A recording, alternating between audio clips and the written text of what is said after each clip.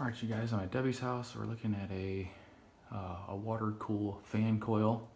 It looks as though the heat's being generated by a boiler and the cooling is generated by the AC.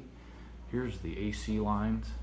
They come running up, R22 lines. They come over the basement and then looks like outside and then run along the back of the home over to the air conditioner that's over on this side. We'll get video of that. Here's the breakers here.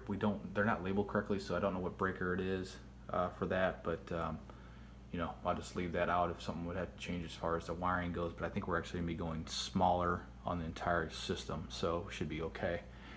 So yeah, line set coming back. I got the return air duct here with the filter. This duct runs all the way back and over and hits the return over in this spot.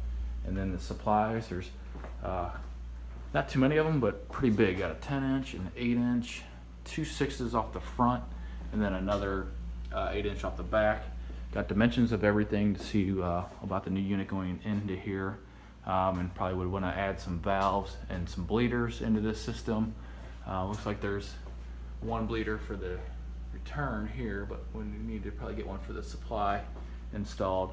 Then the lines just come back, actually come down, and they hit the boiler. So this is supply coming out and coming over and hitting the unit, and then return. But this is the boiler. I don't think this is going to be we're not going to be replacing this. She'll probably do that down the road. She's just concerned about the cooling side of things right now, which is this unit and the AC outside.